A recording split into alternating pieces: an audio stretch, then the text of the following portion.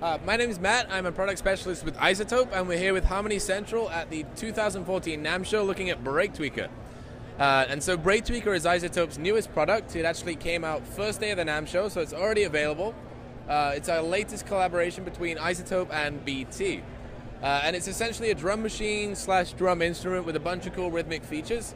And so I'll just play some of those right now so you can kind of get a sense of how it sounds.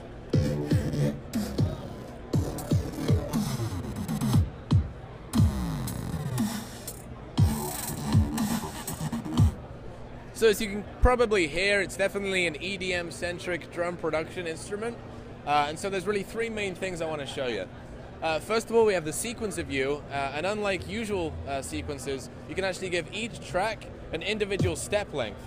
So I can make this track, the hi-hat track, 2/3 the speed of everything else, and you'll notice that my individual sequencer steps move differently. So I get these really interesting kind of polyrhythmic textures as everything evolves over time. Really, really fun to play around with. If I dive into the sound library, you'll notice each track has what we call a generator, and you can have up to 3 of those generators. A generator can be either a synth or a one-shot sample loader.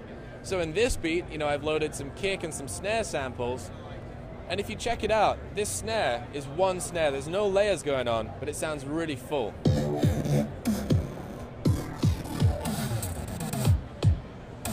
And that's because we've included about 2.2 gigs of drum samples of one-shots in the Brake Tweaker library, and they've been pre-mixed, pre-layered, so you don't need to spend the time making 5 snare layers with a sine tone and some distortion and some filtering.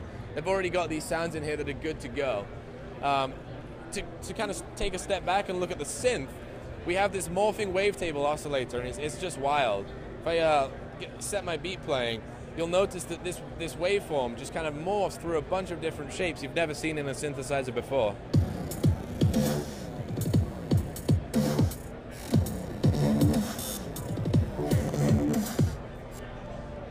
And there's a bunch of interesting waveforms. If I go to my square wave, you've never seen a square wave that looks like that. You can get some really interesting modulations going.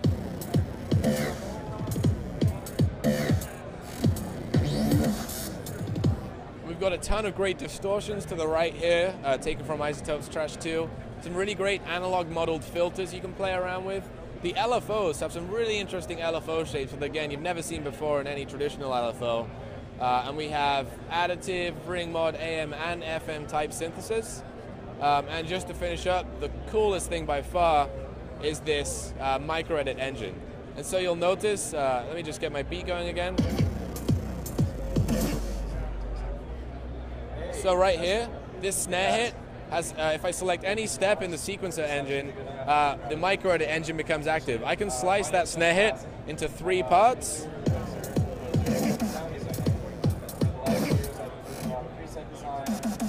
If I want to make that snare 20 slices, I can do some really cool granular stuff, and then I can add tensions and curves to get really cool sweeps like this.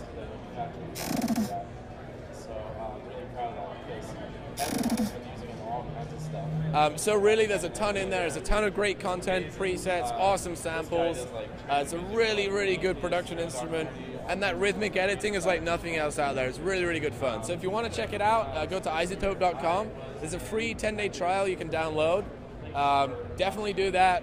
Have a play with it. Have a listen. I'm sure you guys are going to love it. So thanks a lot.